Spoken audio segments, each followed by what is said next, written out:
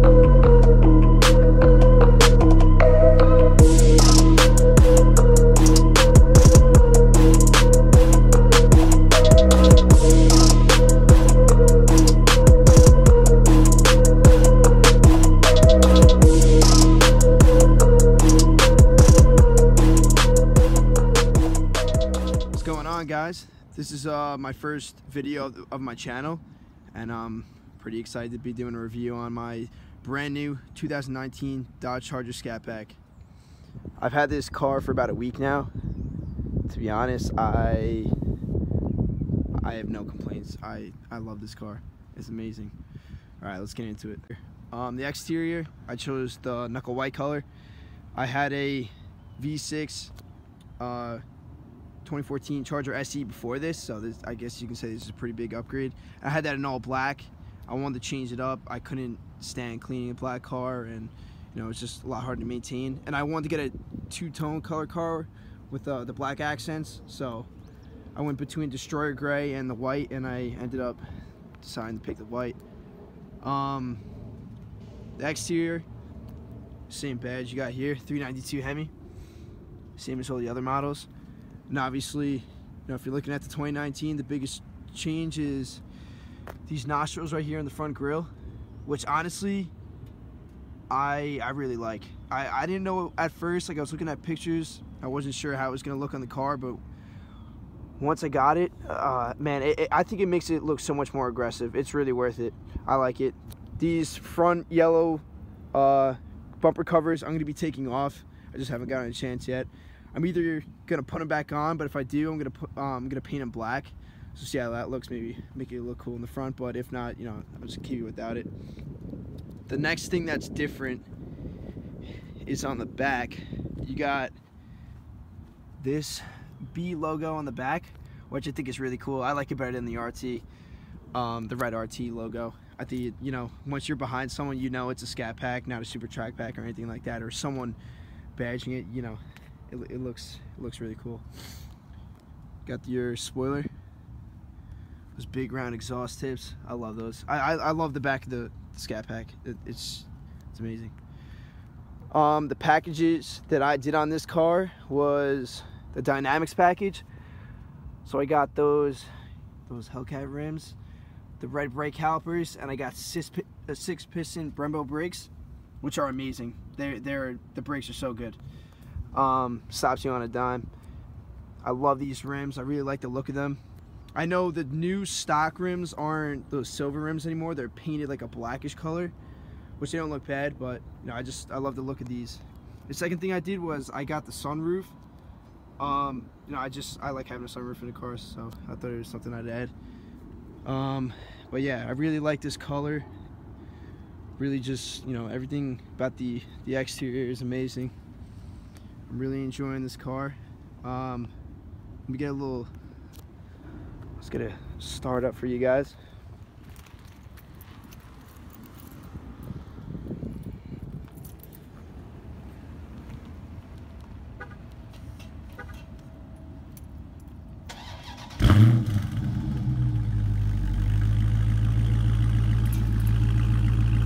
This exhaust, I have to say, is amazing. Before, like, I was looking for a brand new car, I was looking at the 2018s and 2017s, and you know, I drove a couple of them and, you know, I like them, but there's such a big difference between the exhaust from these and the 18s and 17s, to be honest. I don't know what they did to it, but I don't know, it's got, I don't know how to describe it. It just has such a nice aggressive sound to it, especially I've got the car broken in now. Put a couple hundred miles on it, and it sounds great. There's a lot of crack and pop to the exhaust. It sounds awesome. I really love the sound of it. All right, let's get to the inside of the car. All right, onto the interior.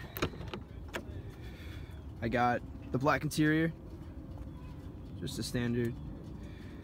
A little thing that's different is this pattern here. It's got like this I don't know, claw looking pattern. I don't really know how to describe it, but it looks cool. You got your B logo on both the seats. I honestly, I love the seats. The bolstering is so comfortable. It's, you know, I feel like I'm just like fitted right into the car. It's awesome. I took a road trip like 2 days after I got it, and you know, it was such a comfortable drive. Steering wheel, I think what I noticed a little different, I think they painted this black instead of having it chrome, if I'm not mistaken. I'm not really sure, but I think it looks cool. And also on the shifter, you know, it's not really chrome, it's like a darker gray. But yeah, you know, you got plenty of room in the back. You got your cup holders, it folds up and down. USB ports, ventilation, all that stuff. The screen, this is, all right, so this is what I got. This is some of the changes with this. What I heard of now, it doesn't come up with the big anymore. I thought it was kind of cool, but it's all right. I can't do this right now because I'm actually recording with my phone, but Apple CarPlay, I love. It only works when you have your phone plugged into it. If anyone's looking for the navigation upgrade or something like that, I wouldn't necessarily recommend it, because when you plug in your phone to Apple CarPlay and you use directions through Google Maps, it's going to show it right on the screen, so you can access. It's going to have like a tab on the side, you know, Google Maps, your messages, music, things like that, and it's very easy. You know, I just use this to navigate and things like that, so I think that's pretty easy. Everything else pretty much the same except these two right here: drive modes and launch control. Drive modes it's awesome. So you're gonna press that and you're gonna come up with this page. You got all these options. This is when the car starts automatically, it's gonna be on this setting. What I always do, I have it on custom right now. I've kept the traction on street. I'm just getting used to the tires and the car itself before I, you know, mess around with the traction and everything. But I had the paddle shifters on. You know, these half paddle shifters, which are really fun to play around with sometimes. But yeah, you got your sport, your track, and yeah, what I've noticed is from auto, once you change the transmission to street, from street to sport or track, is when the exhaust opens up a little bit. I think, which is that active exhaust. I may be wrong on that, but to me, like when I switch, I definitely hear a difference between it.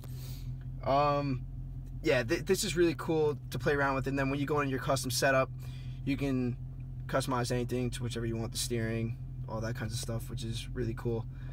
And then when you go back, you got your performance pages. It takes sometimes a little long to load. you know, got these gauges, G-force, horsepower, all that stuff, timers. Oh, I hate gauges. Timers, you know, your 0 to 60s, you can do all that stuff and record it. You got a dyno built into the car, which is really cool. Just a lot of cool features. It's honestly, it's just, you know, little things to just play around with. The SRT modes now included into this year's model, which is really cool.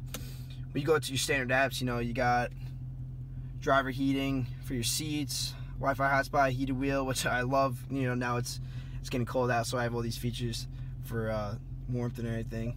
And then, you know, you got all these other stuff. But yeah, it's a really cool car. I'd honestly, some people say it's not worth it from the 2018s going on, like an upgrade. But to me, it's I don't know. It's basically your preference. But you know, I was driving around on a 6-cylinder for a while, and you know, it was time for an upgrade. So I saved up a lot of money and I worked hard, and you know, this is the car I wanted. But I have no complaints about it. I love the color, I love the rims, everything. But yeah, I definitely, it's an awesome car.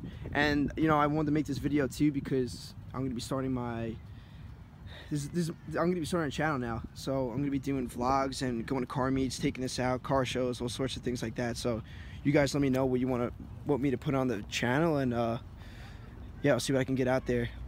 As far as mods go and everything, I honestly don't know what I'm gonna do yet. A lot of things that people change are the exhaust.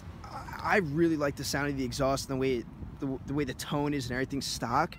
It's loud, it's aggressive, so I don't even know what I'm gonna do to it. I may just leave it like this for a while. I wasn't intending on getting a car and then after a month or two getting a mid-muffler delete, but I honestly don't know if I'm gonna do that because the exhaust sounds really cool. So I don't know, we'll see how that goes. I don't know, maybe I'll get a diffuser on the back bumper, maybe get some stripes in the future, things like that. But yeah, right now I'm just, you know, just kind of chilling with how it is and how it looks, and just enjoying the car. And I can't wait to start going to car meets and things like that and getting some content out for you guys. So all right, yeah, so this is it. This is a review of my 2019 Charger Scatpack. Be sure to like and subscribe for future content, and I'll see you guys later.